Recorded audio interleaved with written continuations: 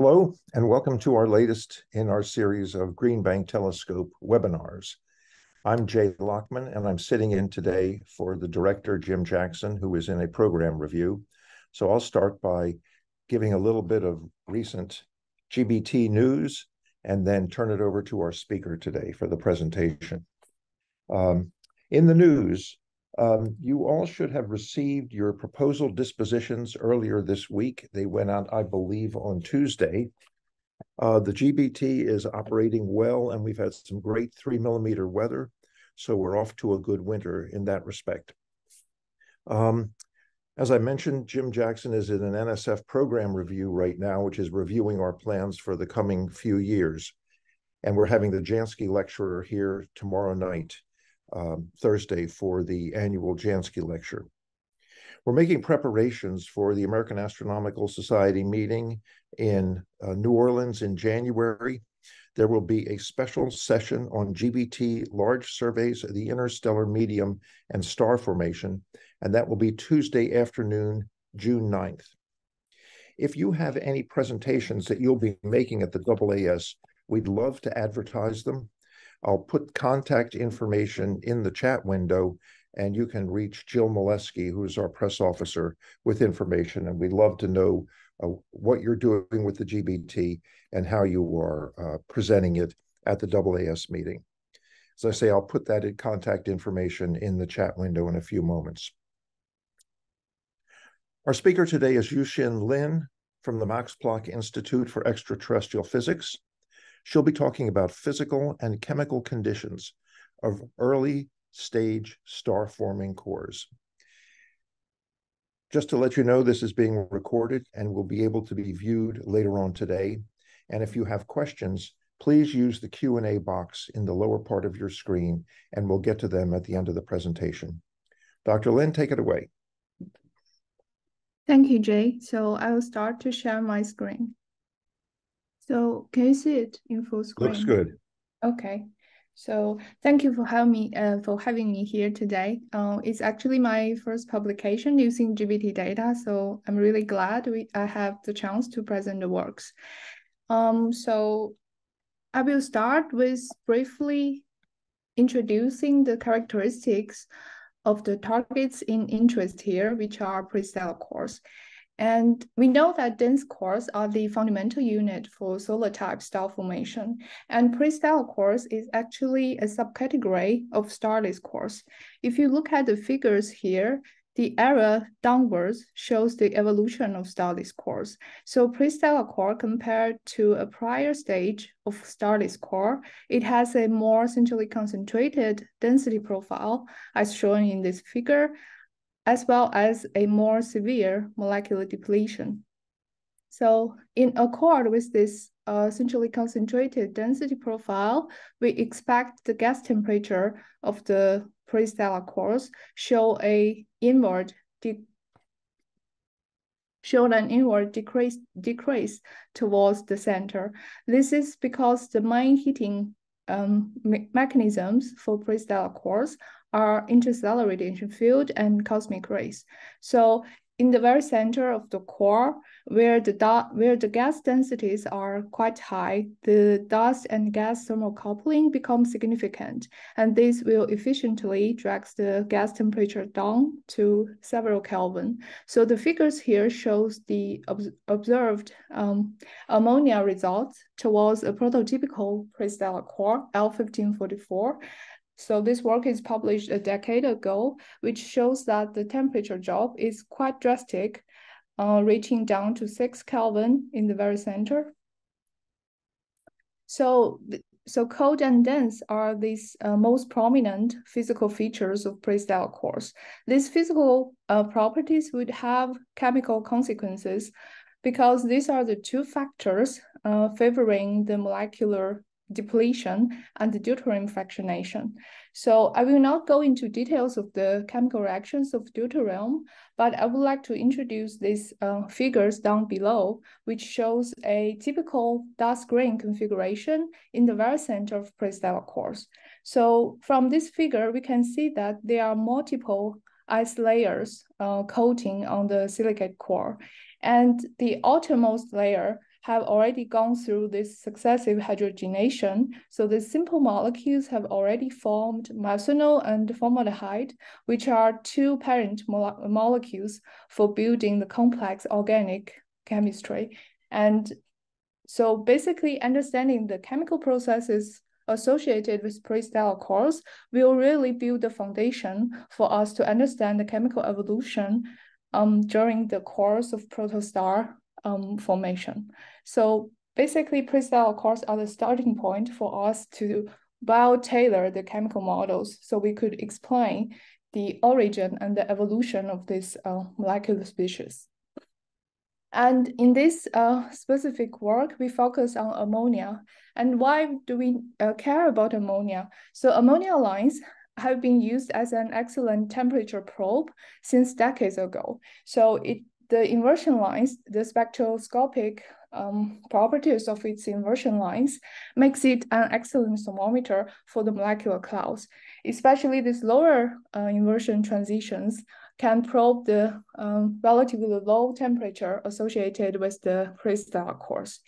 And in terms of its chemical properties, what makes it interesting is because we have this puzzling observational fact of ammonia that it does not show as the other carbon-bearing molecules or even nitrogen-bearing molecules, that it does not show this molecular depletion in the very center of pre-stellar cores. So if you look at the figures here in the red, the gray lines are showing the chemical modeling results of varying different parameters governing the abundance of ammonia. And we can see that no matter how we vary these parameters, we always have a depletion of the ammonia in the very center of the core, while the observations, which is shown as the blue dashed line here, it actually shows a minor increment of the ammonia abundance in the very center of the core. So we need to understand the puzzling result of the observation and the predictions from the chemical models. And I'm not saying that the chemical models we have for these pre-stellar cores are perfect, because there are also other uncertainties related to these parameters governing the abundance of ammonia. But it is important that we collect more observational results, which are high angular resolution ammonia abundance results towards pre-stellar cores, so that we could further tailor the chemical model and refine the parameters in a guided way. So now I come to the main part of this work. So we have 3 cores observed by GBT and VLA.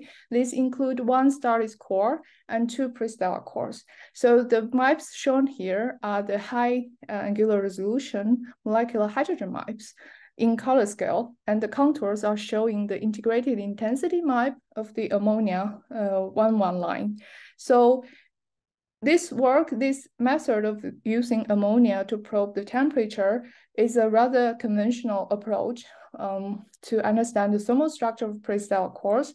But in this work, we try to utilize the most advanced image combination technique. So we really push the image fidelity when it comes to the combination method. So for the ammonia data cubes, we use this joint deconvolution plus emerge in the final step to make the flux level conservative.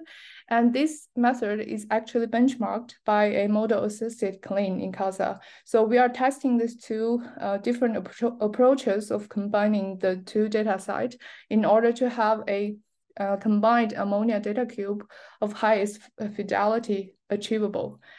And in order to have a high angular resolution abundance map, we need to have a molecular hydrogen map of matchable angular resolution. So for this, we have to use the mid-infrared extinction method.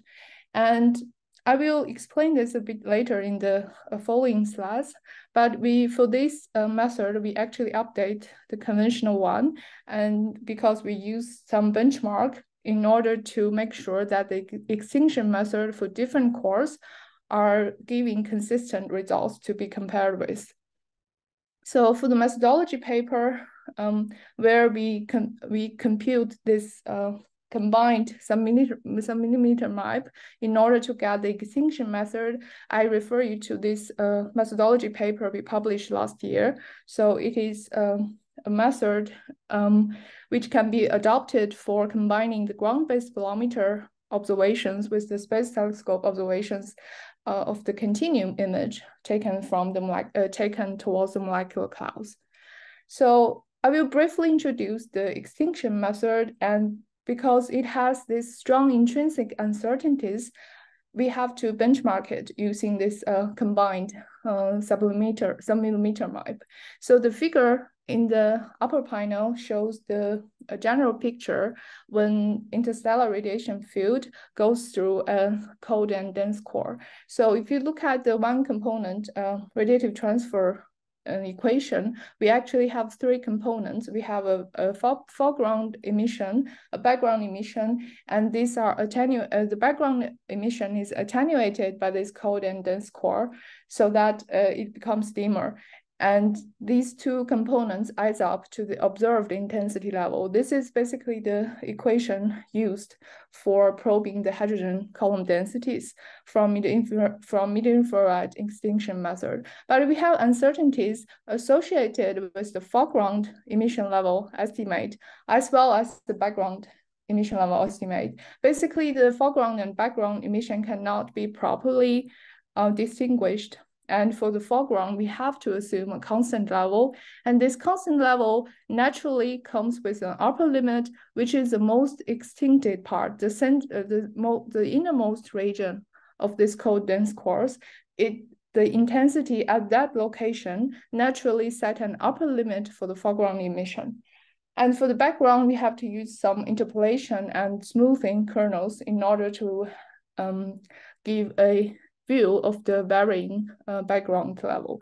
So basically we have a rather free-floating background emission level, and we tend to overestimate the background as well as underestimating the foreground level. Both these two factors would add to the fact that we would underestimate the hydrogen column density from this traditional extinction method. So in order to mitigate this issue, we use the ground-based bolometric maps. The ground-based bolometric maps, for example, those taken from GSMT Scuba-2, it has a rather good resolution compared to the space telescope from Herschel. But the problem with all the ground-based bolometer maps is that they are missing extended structures. This is associated with the subtraction of the atmospheric contamination in the raw data reduction process. So we inevitably have this problem with the ground-based bolometric maps alone. This is where our combination technique comes into the picture, that we combine this GSMT Scuba-2 map with the Planck map at the same frequency, so that we have a combined map shown in the first map here that still preserve the high angular resolution of the Scuba-2 observations, while also it has this extended emission probed by the Planck map. So starting from this combined map, as well as a temperature map built from the spectral energy distribution from the Herschel band, we can derive a intermediate product of hydrogen column density map. It has an intermediate angular resolution of 14 arcsecond. And based on this and comparing this map with the opacity map from the traditional extinction method, we could arrive at a calibration plot where we compare the predicted opacity map at 8 micron from this 14 arcsecond angular resolution map to really see what are the difference between these two sets of measurements. And we then apply this constant scaling factor to this opacity map at 8 micron from the extinction method and arrive at this 5 arcsecond molecular hydrogen maps. So for all these 3 cores, we did the same thing, which means that we bring the hydrogen column density map of these 3 cores to be benchmarked by the Herschel and the SCUBA 2 images. So now they are having similar intrinsic uncertainties without being biased by the different uncertainties associated with their background, foreground emission level estimates. So this is the way we derive this high resolution hydrogen column density map. And with this column density map, we can now proceed to invert these column densities to be the core density profiles. So the figure in the left shows the measured data points and the model feed of a Bonan-Ebert-like density profile in red. So, and in the right panel, the 3 core comparisons between the 3 cores are shown. So we have a progressively larger densities at all radii for these 3 cores, which is ideal for us to test against the ammonia depletion behavior. And now from the combined, I will now introduce the combination method of GBT and VLA data. For the technical details, you can check our paper online. And from these combined ammonia maps, we can derive the parameter maps, which are the excitation temperature of ammonia, the column density, kinetic temperature, line width, and centroid velocity. And for this computation, we actually adopted a Bayesian framework. So this is critical because for the temperature job that we expected to see, the job is usually within 1 or 2 Kelvin range, which means that the data points which have these large uncertainties of fitting errors should be abandoned from the future analysis. Now, when we have this kinetic temperature map, we can compare between these 3 sources and see if we have this temperature drop as expected and how they compare with the case of L694-2. So from this figure, we can see that all the temperature drops are minor, so they are within 1 Kelvin. L1517b is showing the largest kinetic temperature. And in order to understand the variation of these temperatures, we then conduct the full radiative transfer modeling for the for the dust temperature, starting from the high resolution hydrogen maps. So using that density profile and setting up a standard interstellar radiation field, we can arrive at this dust temperature profile for the 3 cores.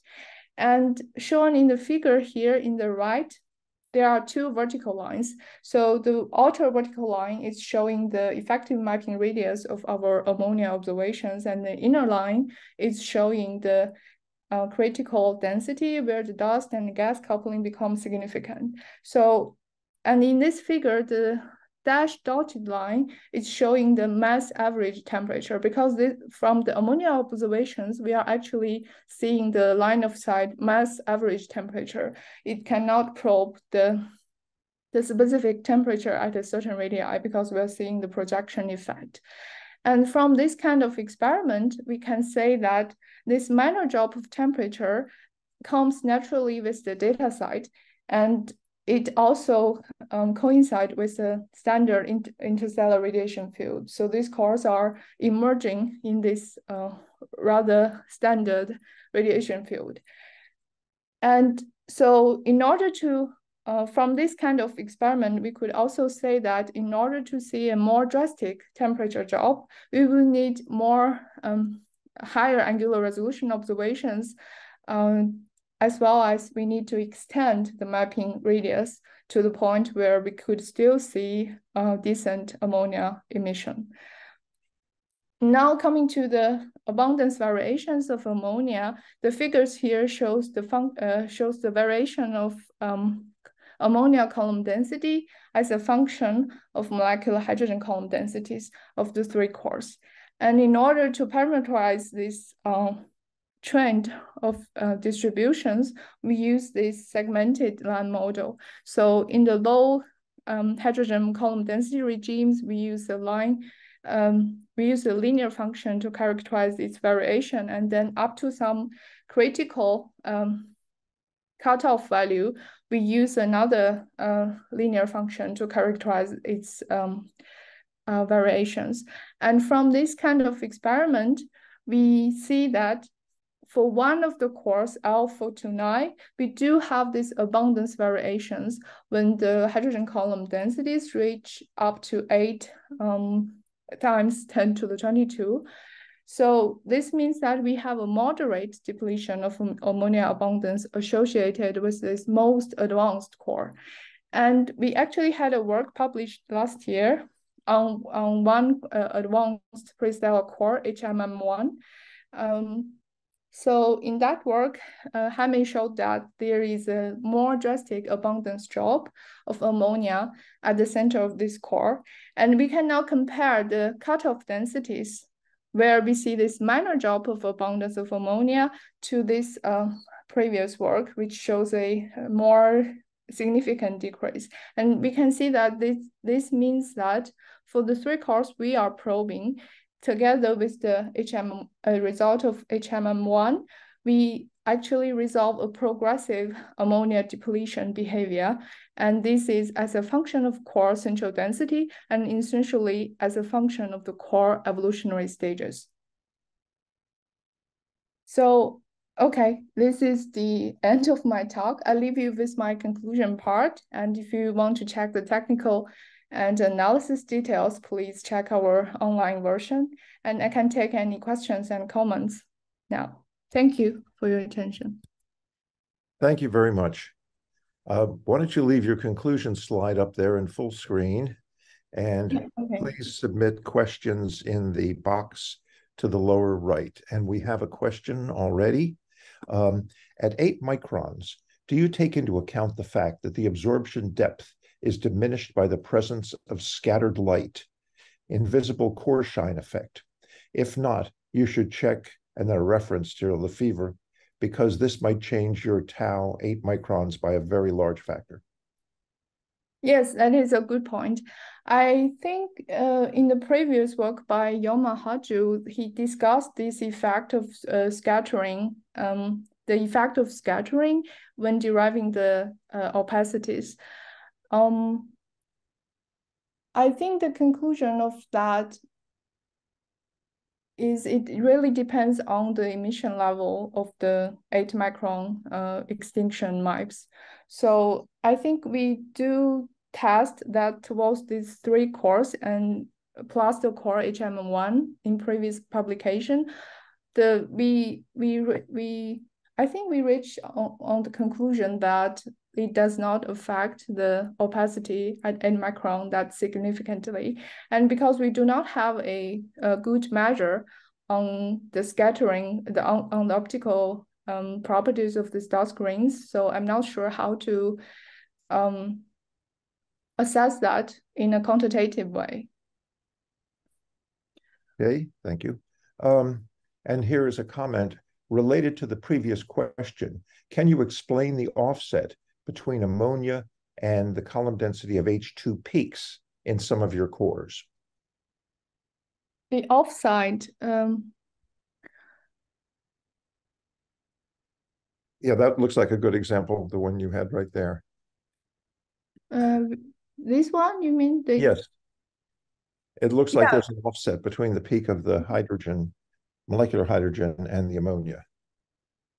Yeah, so this is the integrated intensity MIPS. It cannot be strictly translated to the column densities, but it does reflect the fact that we see some minor offset between the peak of the ammonia emission and the hydrogen column density MIP.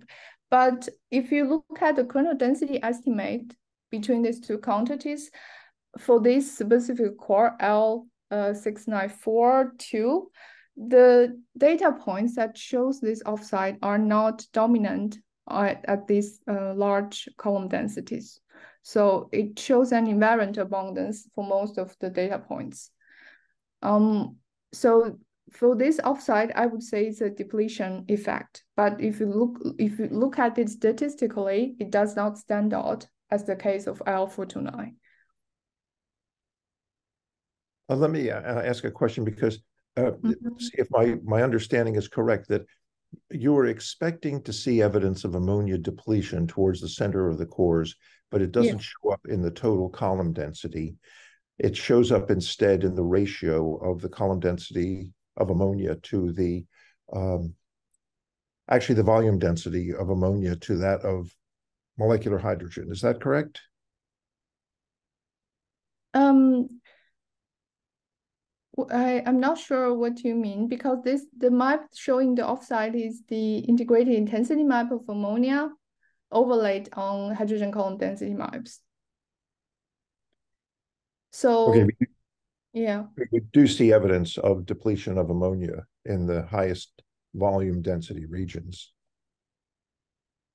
Um, yes, but this really depends on how you translate the result because if you I think it would make more sense if you look at these kernel density maps because it's reflecting most of the data points. But if you look at the maps, first of all, the integrated intensity maps cannot be directly translated to the column density map. Second of all, we are not sure how large is the difference between the offsite. So it could, Okay. yeah. Yeah, I see. I see what Mm. you're saying. Yeah. We have time for one more question. If there's another question, a short question out there, uh, let's wait a few moments. Well, it looks like there are no open questions left. So let me remind everyone that this webinar has been recorded and can be viewed later. And I'd like to thank Dr. Lin very much for this presentation. We will not be having a webinar 2 weeks from now, so please join us 4 weeks from now on December 6th for the next one in this series. Jean-Luc Margot from UCLA will be presenting a SETI talk, Are We Alone? New Estimates from their SETI data. We look forward to seeing you then. Thank you and goodbye.